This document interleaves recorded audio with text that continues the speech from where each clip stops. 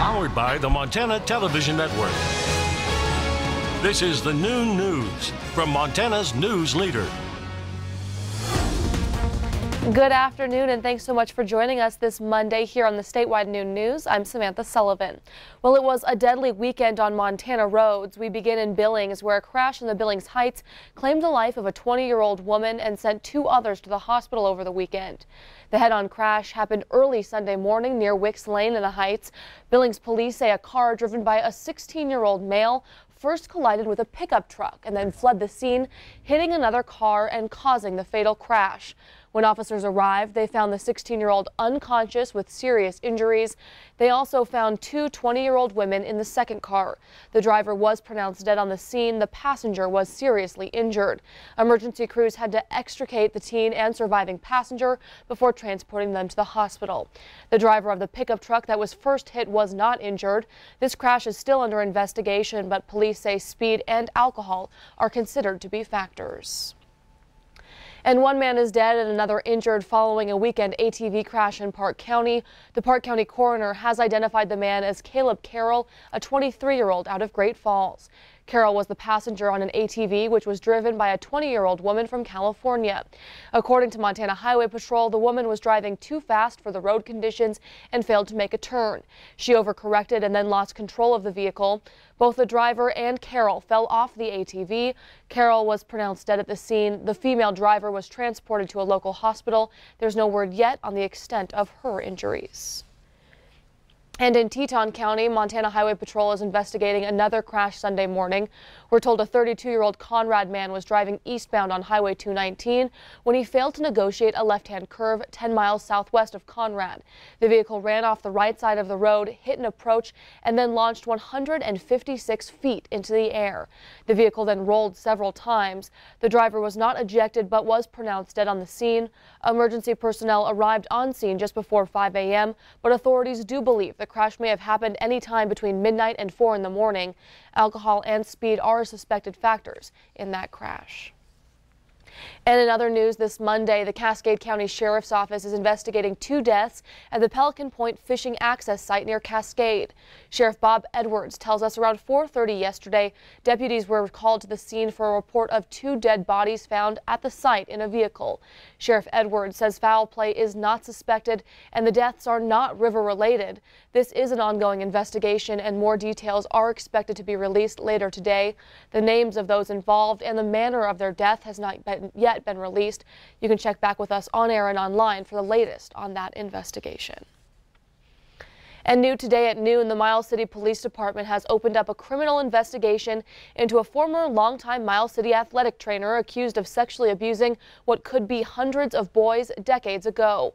We have just learned from the Miles City Police Chief that James Doc Jensen was interviewed by police.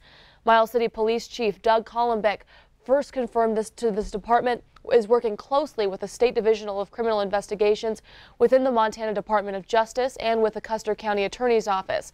Columbic tells us they are dropping everything to work on this investigation.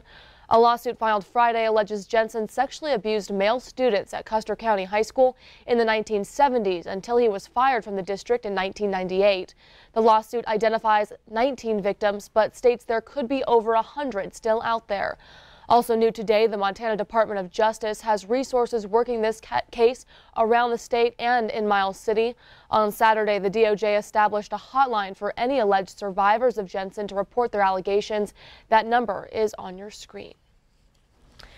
And now we're turning things over to Connor in the Weather Center. Connor, just became fall over the weekend, so what does that mean for our weather? Indeed it did. Saturday afternoon into Sunday, Mother Nature saw fit to remind us that it was indeed fall. We lost about 20 degrees across much of the state from Saturday into Sunday, so we did then have that fall feel, and it's going to continue to be that way. The Center for Climate Prediction is telling us in the longer-term outlooks that we have both a wetter outlook, as we're seeing here across much of the country, really, for the early start to fall here in Montana. 40 to 50% chance of above normal chances of rain, and much even higher than that numbers for chances of below normal temperatures. So likely cool and rainy to kick off this start to fall. And that does include here today, this afternoon. I'll talk a little bit more about that coming up in the full state forecast in just a little bit.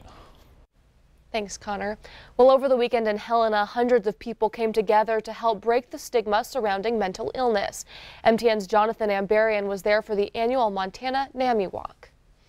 Despite some rain in the area, a large crowd turned out Sunday afternoon for the 15th Montana NAMI Walk.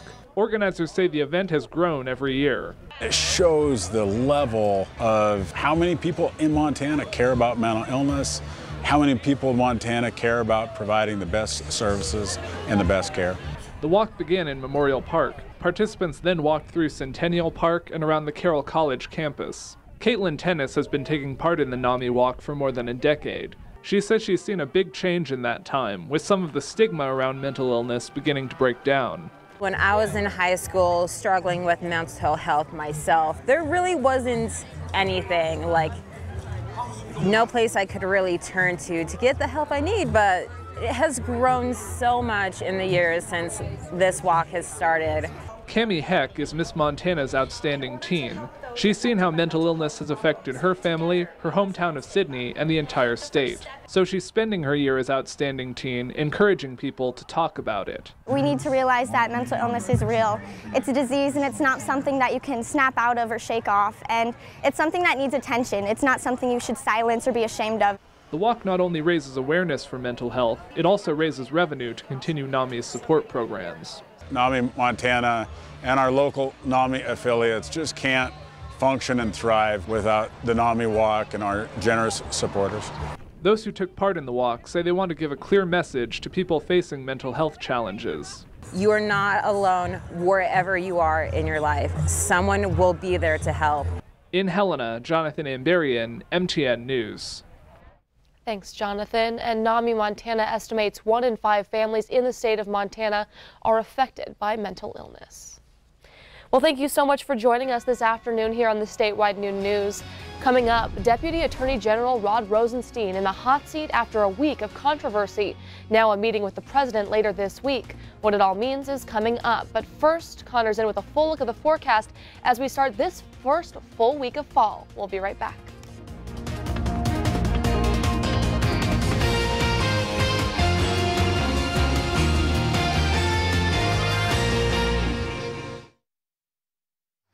Watching MTN News with Samantha Sullivan, Storm Tracker weather with Ed McIntosh, and Farm and Ranch News from the Northern Ag Network.